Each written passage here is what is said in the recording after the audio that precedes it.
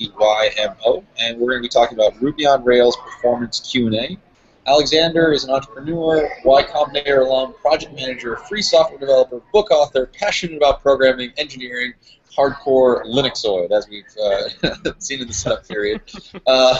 Regularly attended and presented at KDE, Ruby, and Postgres conferences. Most recently enjoyed the startup scene working at Eligio Energy, and the retail electricity supplier, and Acument. I think we'll let him take it from there. But yeah, so we're really excited to have Alexander here today, and we're going to start with a short conversation and then go into some Q&A. So Alexander, why don't you maybe tell us a little bit more about yourself, and then we can start with a quick presentation. All right, thank you for having me, and thank you everyone for attending. So yeah, that's like basically for the last 7 years, I've been doing Ruby on Rails programming and had a lot of performance problems. So that's what I was interested in solving them, and get some pretty solid knowledge and pretty solid understanding of some of the problems with Ruby on Rails performance.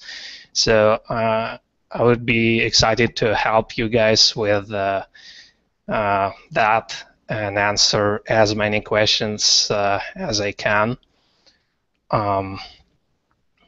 So I think we could start with some informal introduction into Rails performance world. So let me show the slides.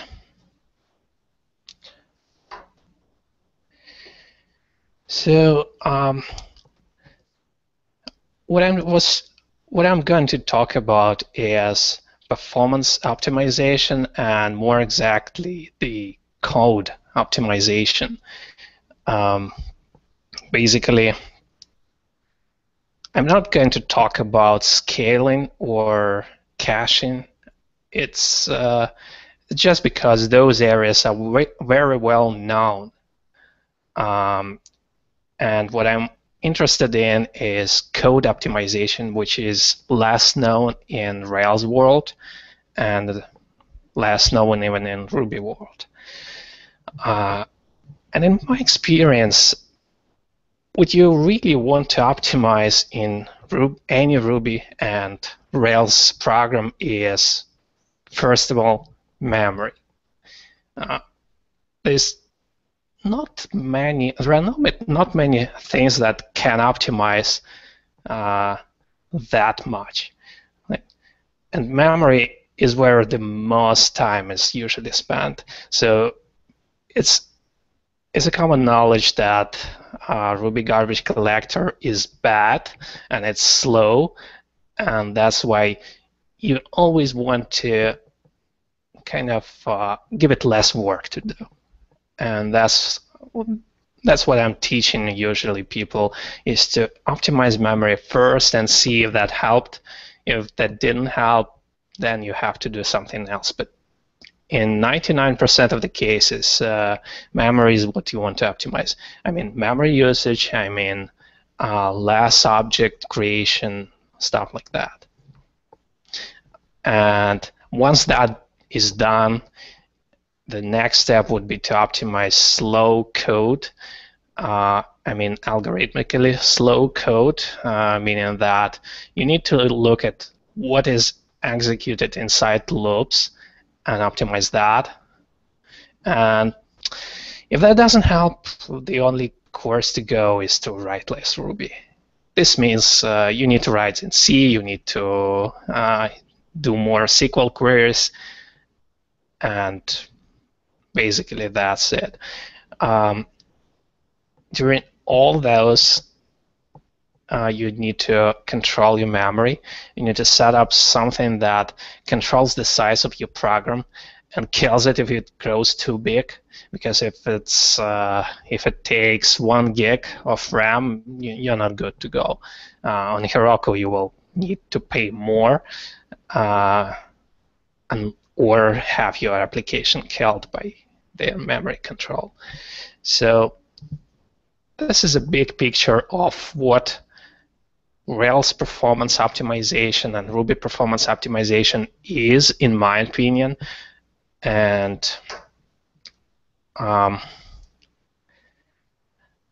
think at this point, kind of interesting. Can I ask a question?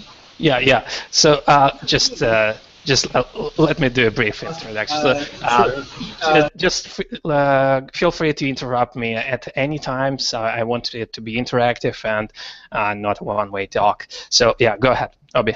Sure. I wanted you to mention maybe some of the projects where you've gotten experience. We can just jump right into this. I will. As part of your intro, I myself if possible. and you guys. Some of my projects, right? Did I hear it correctly? Yeah. So most of this was discovered when I was working on Akino, the online project management system. And one of the challenges was to render a lot of objects on the screen in meaningful time.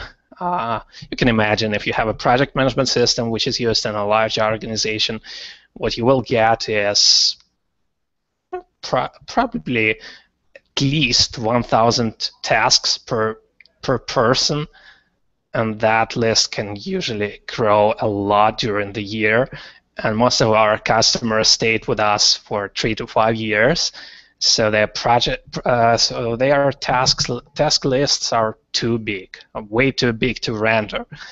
And what other project management systems did is they kind of reduced the scope of what they're rendering, what they're presenting.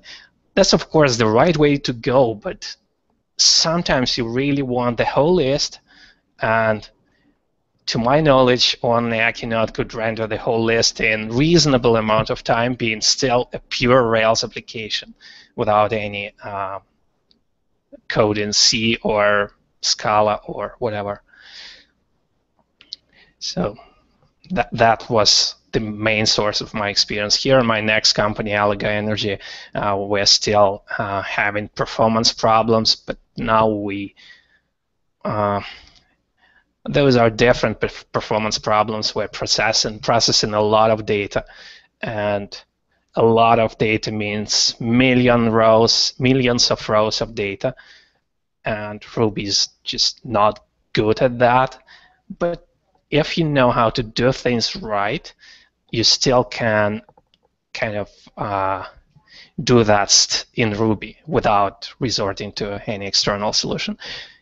So currently, my approach is write Ruby as much as possible and write SQL to analyze the data to get to perform large computations, something like this. Any other questions?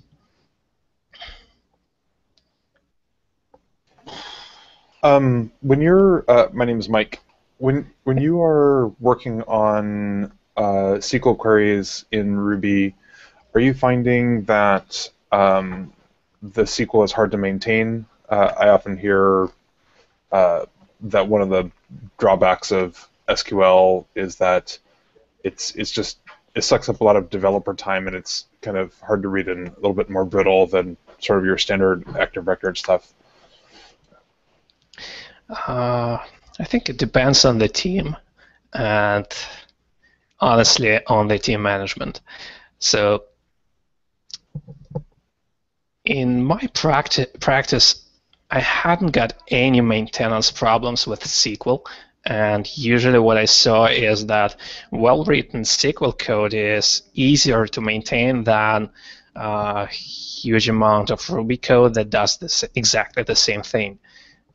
Well, I had the screenshot at some point with a huge SQL query, which replaced about 3K of Ruby code. So as you may imagine, that having like 200 lines of SQL code is better than having 3,000 lines of Ruby code. Are those 200 lines all in a stored procedure? Sorry? Are those 200 lines all in one stored procedure? Because in that case, it might be worse. Well, they like the way these 300 lines were built is that there is some Ruby script that builds it, because sometimes you need to have some dynamic code in there. But in our new company, Allegro Energy, we are not doing this. We're doing as much plain SQL as possible, and it still works pretty well. So at the end, it all boils down to teaching developers to write proper SQL, because usually what I see is that Ruby developers tend to not write SQL in canonical way. Like they know it usually, but they do not do it in canonical ways. So you need to teach them how to do it. You need to teach how to write maintainable SQL code. It's possible. Just need to learn this. And of course, with SQL, you get just tremendous performance improvement. Let me actually show you the example. I have some small example. Cool.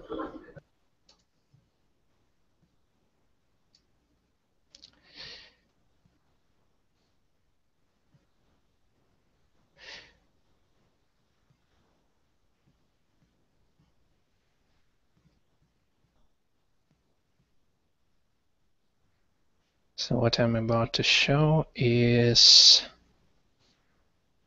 it's this. Can you see it well? Or Yes, looks good. okay, so this is the synthetic example, but the one that I really like because it illustrates the performance of SQL queries really good. So suppose you have a simple table with departments, employees, and their salaries, and you want to do a group rank. So you want to rank employees within the department by salary. And with Postgres, you can do that in one query, which uses Postgres specific, in this case, window functions. And the idea behind this query is that it just takes rows one by one, partitions them by department, and then orders by salary, and then we just need to assign the rank. So this is basically 2 lines of SQL code. Try to do the same thing in Ruby in 2 lines. In 2 lines, it's not possible. Like the smallest implementation, I came with like 10 lines of code, and it's 10 times slower. Below, I had this comparison table, which shows that indeed Ruby is 10 times slower doing exactly this task. And this is with Ruby 2.0 and higher. If you have older Ruby, it's not good. Once you have a lot of rows, your garbage collector does not, just sometimes does not finish. What I mean is that the performance of Ruby garbage collector these days with 2.0, 2.1, 2.2 is linear. But before that, it wasn't linear. So if you got 10K rows, it was quite fast. 100,000 rows, that's okay. 1 million rows, 1.9 will take a lot of time, and 1.8 will never finish. So this is my experience with SQL and Ruby. Cool. So I'm a beginning Ruby dev. I can do some basic stuff. I guess for me, I guess I've never really gotten something to the size where, or I think I haven't gotten something to the size where I've had performance issues. But like, I guess I'm just wondering, how do you first tell if you have a performance issue? Like, when I do when I load my my site, I know there's some websites I can go to to see how long the site like a page loads and why it takes so long, things like that. I forget what one's called, but I know I've used them before. But do you use something like that, or how do you determine that there is a performance issue? I come to this. I answer this question from completely different side, from the business standpoint. So if I pay too much, that's the problem. Right? That's when I have a problem. For example, if I have to pay Heroku $3,000 per month, I have a performance problem definitely, because you usually can solve performance problems by scaling, and that's what people do, and that's what I do as well by default. But once I hit certain limit on spending, it means that I have to optimize. Another thing is you can have some monitor tools like New Relic. New Relic is usually pretty decent. Which will tell you the average response time, the AppDex score, some performance score that they compute. And if that's bad, if that looks bad, then you have a problem. Okay. So, and is that like a yes/no thing, or is it like you have to have some sort of judgment on what is bad, or do they kind of tell you what bad is? They kind of try to tell, but you can always set up your own limits and alerts. So I usually try to judge myself, but in any case, if your application responds in more than a second, you have a definitely performance problem. So. Okay. Cool, but okay, great. I can keep asking questions. Or does Michael, do you have a question over there? I do. So one of the things that's not quite clear to me yet is when you were talking about optimizing memory, were you talking essentially just about limiting the number of objects that you created, or is there something else more specific that you had in mind? Because I understand, for optimizing loops and you want to have the best, when you do your big O notation, you want it to, be faster, not slower. But I didn't quite understand the optimized memory beyond don't instantiate more objects than you need. Well, the memory optimization is basically two things. Allocate less memory and allocate less objects. So Ruby garbage collector has two triggers. One is based on the number of objects, and another one is based on the memory allocation. And what you want to do is to minimize the number of times garbage collector gets triggered, and then minimize the total memory usage so that garbage collector, when it's triggered, has less work to do. So what I've been doing is I've been doing several strategies. So let me show you some of them. Okay, so let's start with something obvious, and then move to. So yeah, this should be obvious. If you want to do modification on strings, arrays, hashes, ranges, just do it inline. If you want to read the file or CSV, just do it line by line, so that previous line can be garbage collected before or during this loop.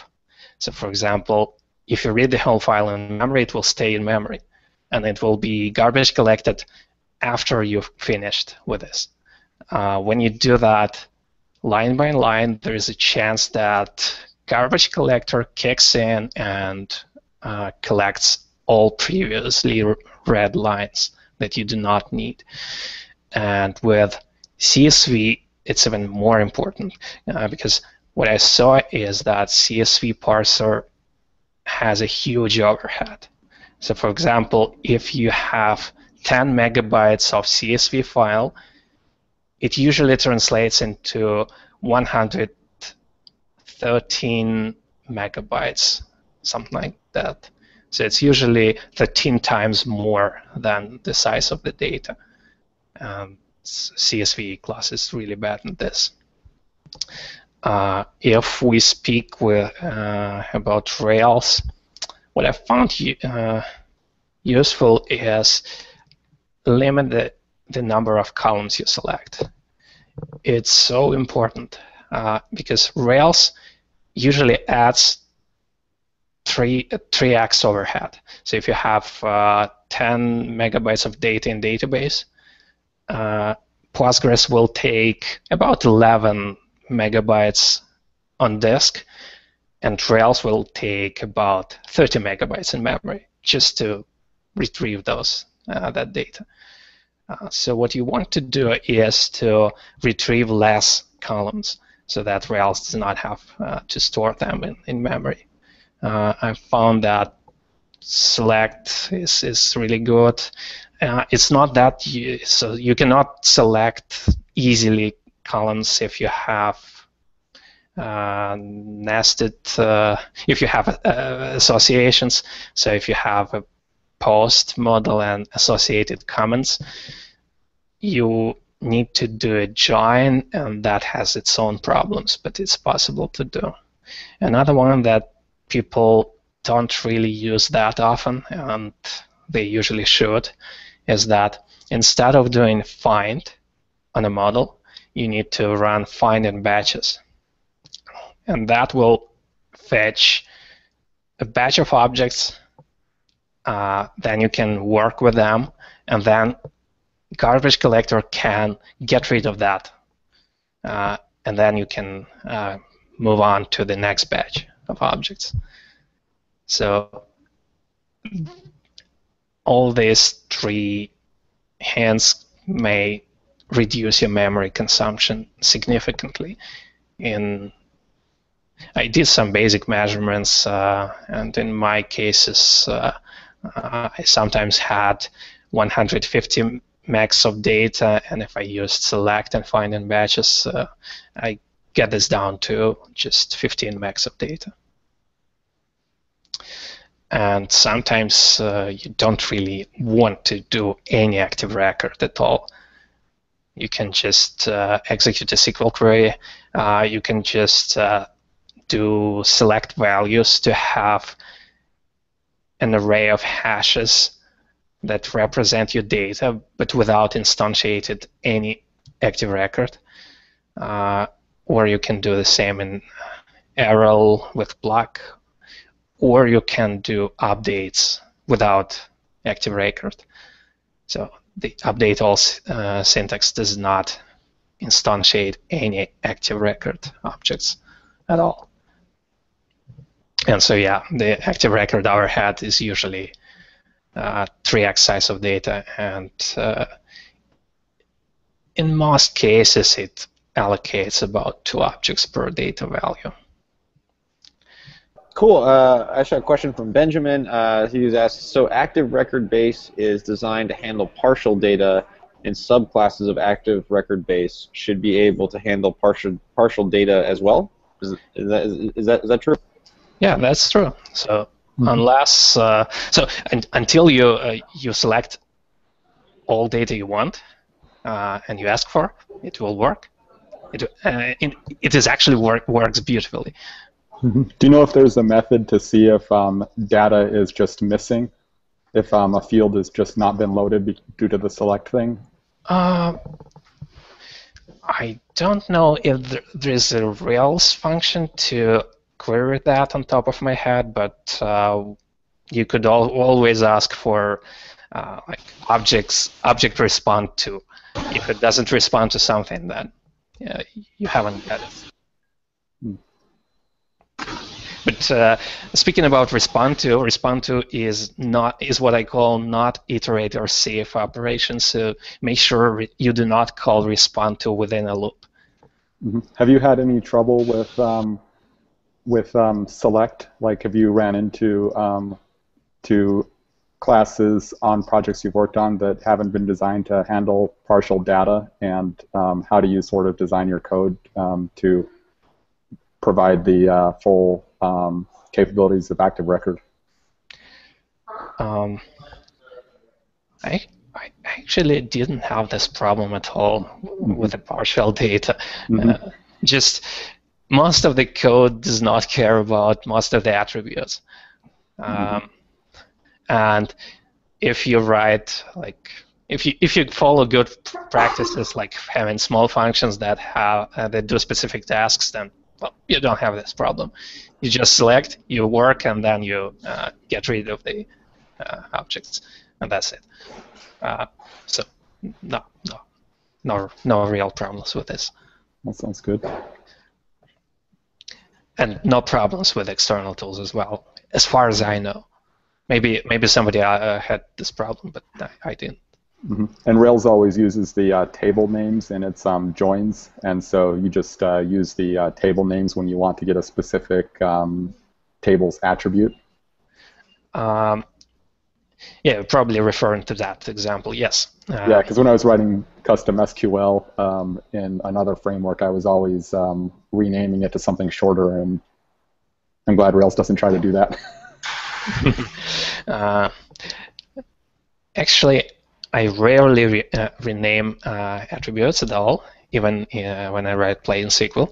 But in this case, yeah, you have to do what Rails think is useful. And they used some different way of aliasing tables in Rails too, but they do not anymore, thankfully. So it's predictable. You just use the table name. And actually, speaking about that example, in Postgres, you have a better way of doing this join. But I don't know if you're interested in this. But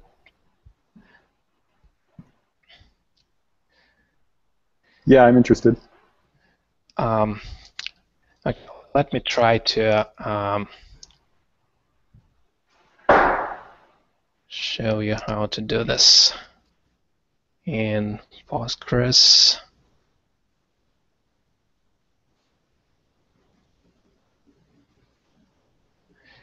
I don't know what's the best way to do this.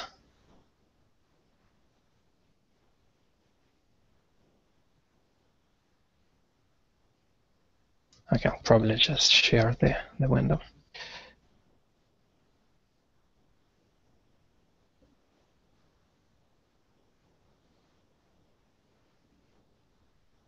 Okay. So the problem with that join is that it will return too many rows. And what you really want to do is to have one row per one row and kind of a group or array from the associated table. So here is how I try to do this. So in Postgres, you have the what they call array aggregator. So when you join another table, you can join it and aggregate that column into an array. And Rails is actually good at working with this array. So this is the query that I do. So I select parent table columns, aggregate child table columns, doing a join, and then just group by parent attributes, so that I have one row per one row for parent table.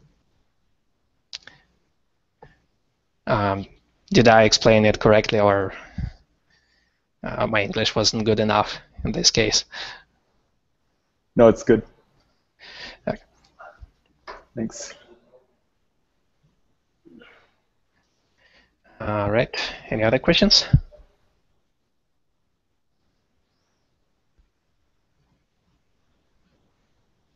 Okay. If we have no questions, let me show you something that I recently discovered that might be useful for you as well. Awesome. Sounds great. One of the discoveries was about Rails template rendering. I always knew that rendering too many partials is a big problem with Rails, but just didn't know how big. And a couple of days ago, I actually went ahead and measured this. So imagine you have a large list of objects to render, and the usual approach is just to render partial per each object, and that's good, except that it performs really bad. So in my case, I rendered 10,000 objects, and those partials were just empty. So imagine rendering 10,000 of empty partials. What do you get? You get almost 2 seconds of slowdown. So Rails 4 takes 2 seconds just to render 10,000 partials. Of course, that number scales. So if you have 100,000 partials, you'll get your 20 seconds of rendering time. Alex, you don't have to answer this right now. You can answer it later if you want. But I mean, it occurs to me that there's never a situation where you want to render 10,000 partials. It's just too much to be rendering on page. I would agree with this in most cases, except that sometimes you do need to render this. Maybe it has something to do with the type of applications that I'm writing and kind of design decision.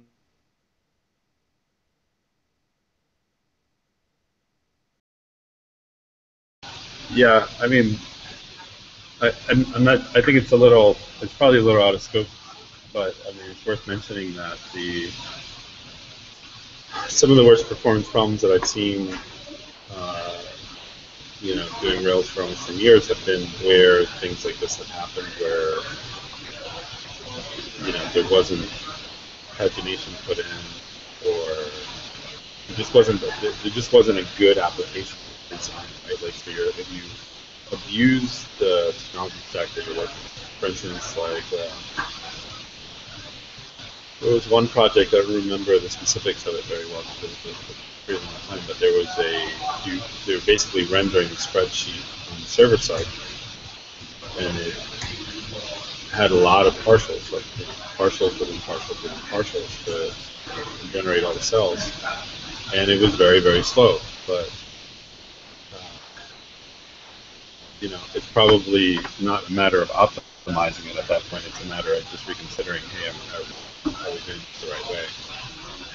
Because I think the solutions that were proposed for that were, maybe we should implement cell level caching and stuff like that. And it's like, well, wait a minute, we're probably using the wrong technology. And Alex left. Did Alex leave?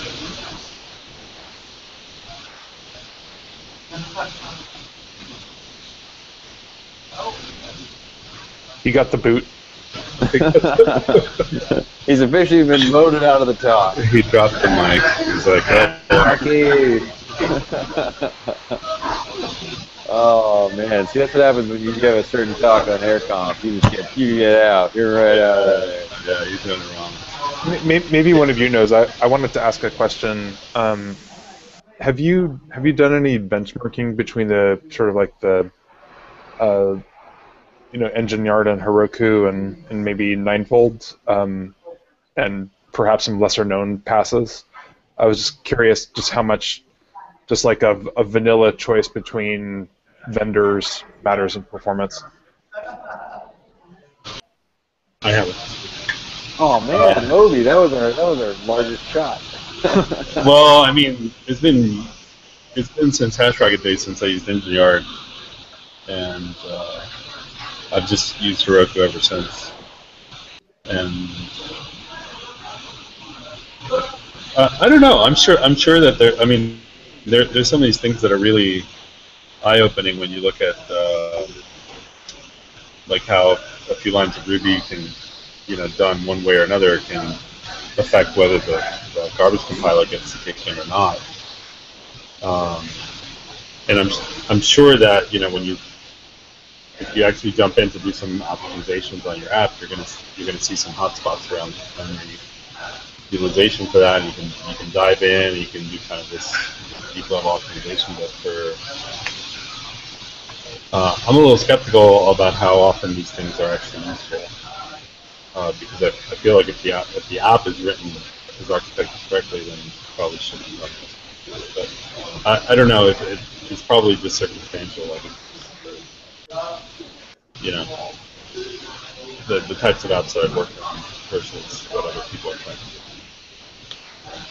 I have word from our great educator, Alexander Dymo, that he will return. Okay. I may have to cut out in about 5 minutes. So. Okay. Well, maybe that. Okay. Whoa, he's back. Yeah, I'm back. We did our best to keep talking, but we're gonna.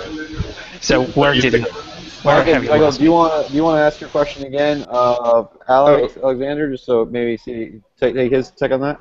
Yeah, I was wondering if you had done any benchmarking or had any tips on performance across various Rails platform as a service offerings like Engine Yard, Heroku, Ninefold, and maybe some other options I'm not thinking of. So what specifically are you interested in? Like, is there maybe my like you said, you spend a lot of money on Heroku dynos, or have, and I thought maybe you had bumped into an issue where you discovered that Engine Yard is just faster, or Heroku is never fast compared to anything else, or just like, I don't know. Do you have any thoughts on past performance on different platforms, I guess is my question. Okay, so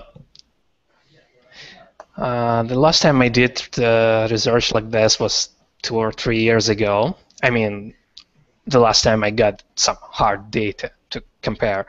And at that point, I had, do you remember this Asus EPC computer? Is that one of those really slow netbooks? Right. So Engine Yard at that time was as fast as my EPC. But that was like 3 or 4 years ago. I don't know how well they perform right now. Speaking about Heroku, I have, in terms of pure performance, I haven't got any real issues with that. It's okay, and for heavy applications, I just have to buy this 2x Dyno, or how's it called? The Dyno XL or whatever. Yeah, and so if you have a performance problem on Heroku, in my experience, is that it's not Heroku's fault for that. I know some people have the performance problem with Heroku, but I did. It's usually on par with what you get in your desktop computer, well, with regarding the numbers. And in most cases, this is okay. I mean, it's not a dedicated hardware, but in most cases, it's really okay. And if I see, I usually get response time for my applications below half a second easily without doing any significant performance optimization. And in most cases, it's just a matter of 100 milliseconds or 200 milliseconds response time. And for my previous startup, AirConf, we had to invest in real hardware. So we had dedicated servers, and we ran our own setup on that.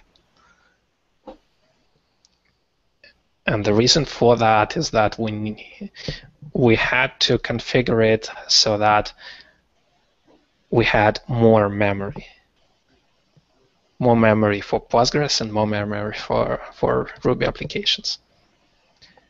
So basically, in my opinion, if you have a really heavy task, you'd better buy your hardware and have something like, I don't know, 64 gigs of RAM on it, and that's it.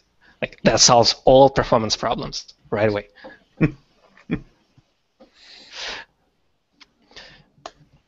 Good takeaway from the talk. 64 gigs solves all performance.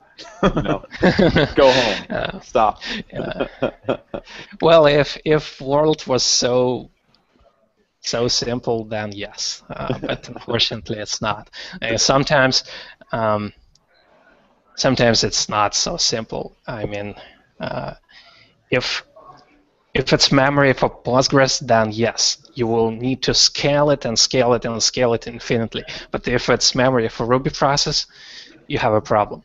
Because if your Ruby problem allocates 64 gigs of memory, it's a problem, right?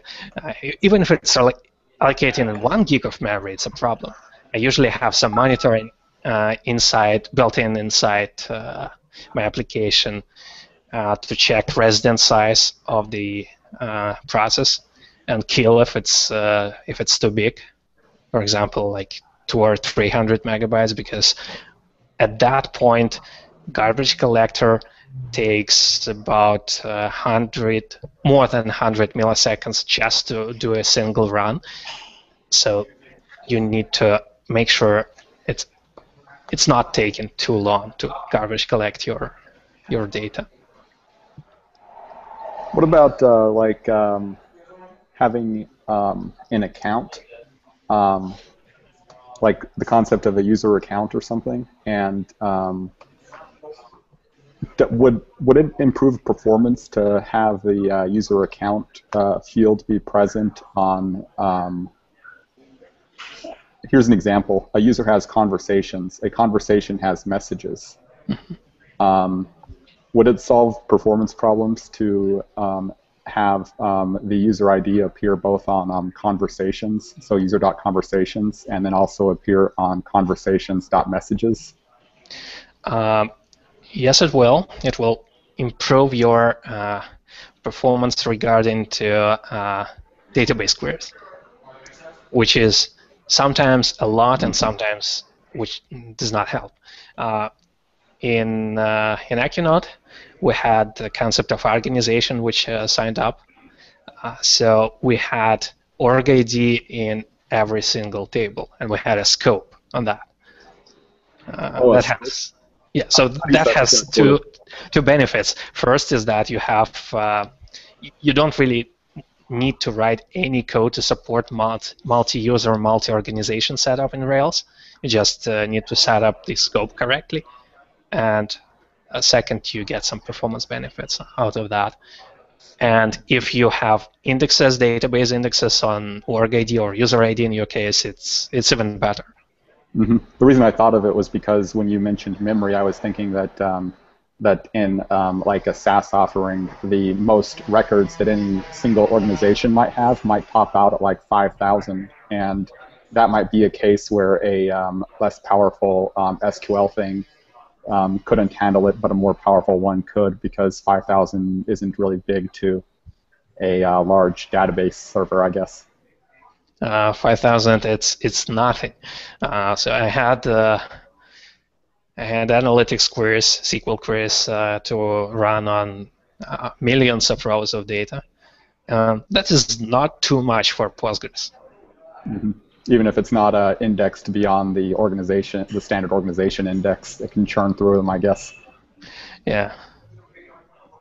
But in my case, it was like cross-organization query, so couldn't really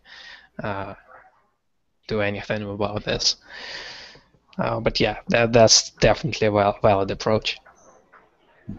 Sounds great. Right. Any other questions?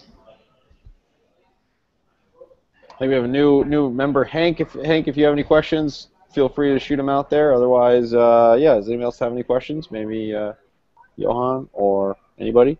Anybody else? Hank, I think you might be muted.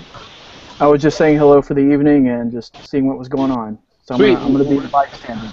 Hey, Hank! Hey, Obi! What up? Cheers! I like Oh, I didn't realize it was beer o'clock already. That's pretty great. Okay, Obi, you have any last questions, or should I wrap it up for today, or what are you feeling? Hank, have you run into any performance issues that you want to share with the group? Hank is a friend of mine. He does DevOps.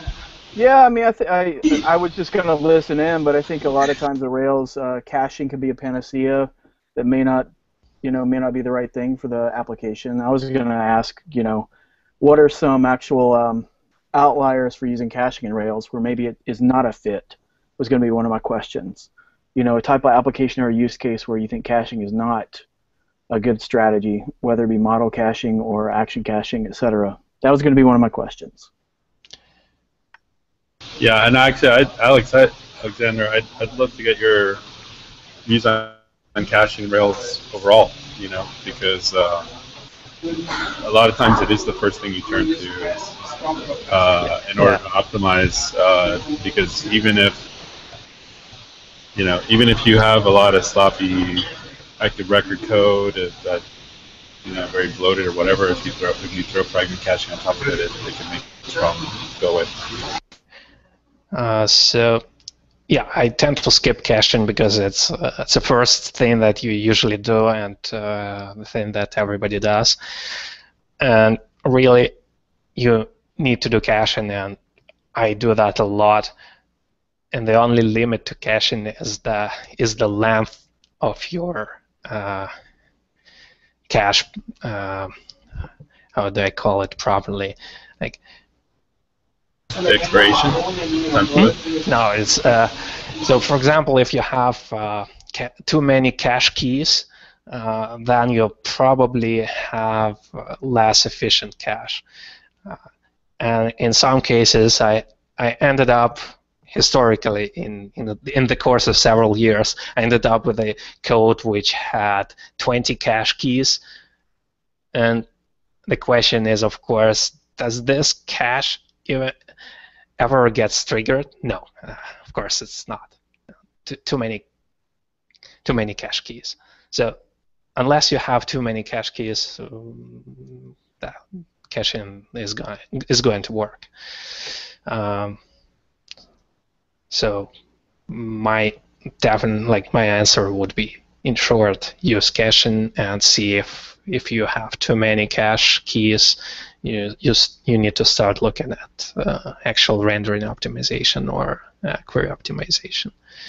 I do use memcache. Can you elaborate on what you mean by too many cache keys? Do you mean that the actual performance of the cache degrades? No, it's just if, for example, you have a user, you have imagine a list of tasks for a user. You have a list of tasks for a given user with given status created during given period of dates, and if those are your cache keys, then you have a problem that often you will miss the cache because of some combination of key values. And if you start missing cache a lot, then you will spend more time caching. That's kind of my usual problem with the caching. So that's a case where it's good to ask for more data than is needed sometimes. Sometimes yes, but sometimes you need to present the sometimes you need to present the restricted set of data, and then you but like if you had like a calendar sort of thing, and they were only showing like the next 7 days, how would you how might you set up a cache key for that situation? Like where you're showing the next 14 days, like I think Basecamp did in its early version. Because it would change every day, and you'd have to regenerate the. Well, I guess it'd probably make sense at that point, but just an arbitrary example. Well, with calendar, what I would do is I would have I would choose an approach to cache all data started from today and back, and do not cache anything in the future as a first step. I would do something like this, and then see if I need to do something else. That's probably the simple answer to this question.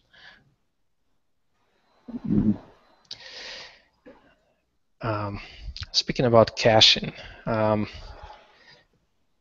you guys? Let me ask you: how far have you seen what I was showing regarding template rendering? So when did you lose me? I didn't quite understand the question.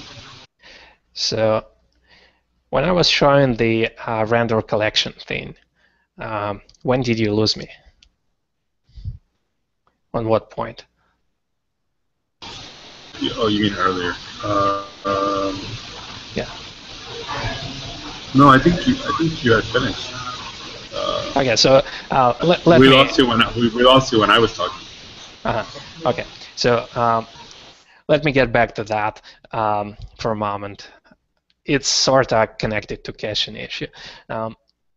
So, for example, like I was showing that Rails takes 2 seconds just to render 10K empty templates, right?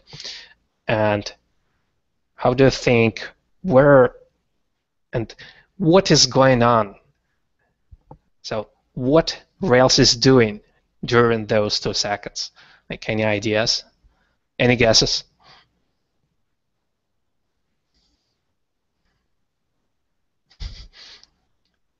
I'm guessing that there's just like a ridiculous amount of strings being created and destroyed. I don't know. No, well, not really, because remember, it's an empty template, so you do not have too many strings. And it turns out that what Rails is doing is it spends time looking up for templates in a cache, looking up for event subscribers in a cache, and that takes like 10% of that time, like 200 milliseconds. Which probably explains why the performance has gotten worse with each subsequent release of Rails, major release of Rails, because it probably tracks the addition of heavy event listeners everywhere. Yeah. So in Rails 2, when you wanted to log something, you just called logger and then did some work, right? And you had a condition that in production mode you do not have to log anything. But with Rails 4 and Rails 3, if you want to log something, you just notify the logger at all times, and then logger decides, okay, I got notified, and I got notified 10K times, and I will not do anything. So that actually takes 40% of those 2 seconds. That's a ridiculous amount of time just for logging, in my opinion. I haven't done any additional research on this, but I will probably in some point because logging in these conditions is probably what makes template rendering slow in most cases, even if you do not have too many partials to render.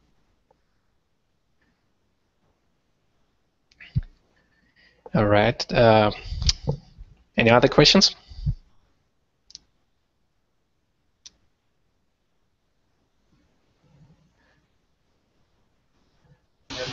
None for me. If anyone else has any questions, we'll tackle them. Otherwise, maybe we'll wrap up. What do you say, Jeff? Sounds good. Well, I just want to thank everyone for, or actually, Alexander, if you have any last words, if you want to just say the last thing or what you're working on, and yeah, just any last summary thoughts. All right. So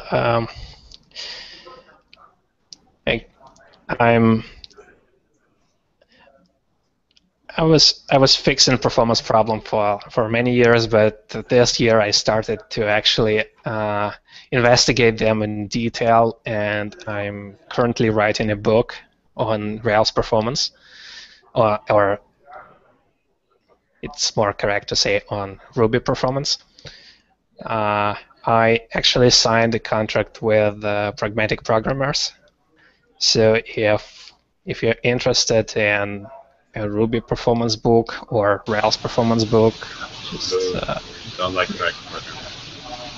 Oh, whoa. Why? Wow, that's rough. That is rough. I work for the competition. I'm gonna go ahead and give you 2 thumbs up over there to counteract this guy over here.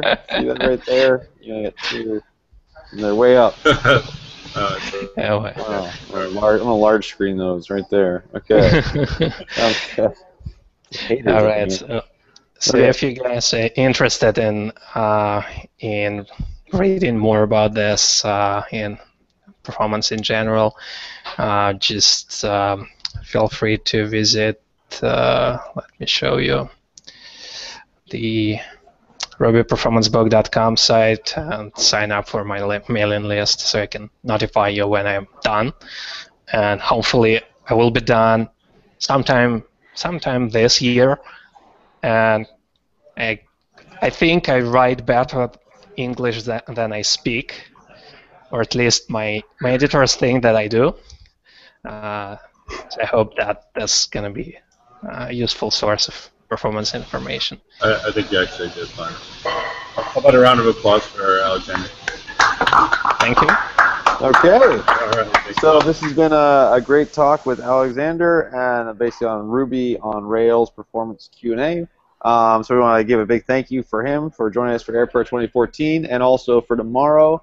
We start off in the morning at 9 a.m. Pacific Daylight Time with professional animations in AngularJS 1.3. Continue around 11 with if we're agile, why do we need managers? Question mark. And then at 1 p.m. Pacific Daylight Time is graph databases and spreadsheets, and finishing out tomorrow at 6 p.m. QLite Day is understanding Google's Panda algorithm. We're excited to do that and continue with AirConf 2014. And before, let's give it up one more time for Mr. Alexander Dymo. Thank you. And thank you very much, and enjoy the night, everyone.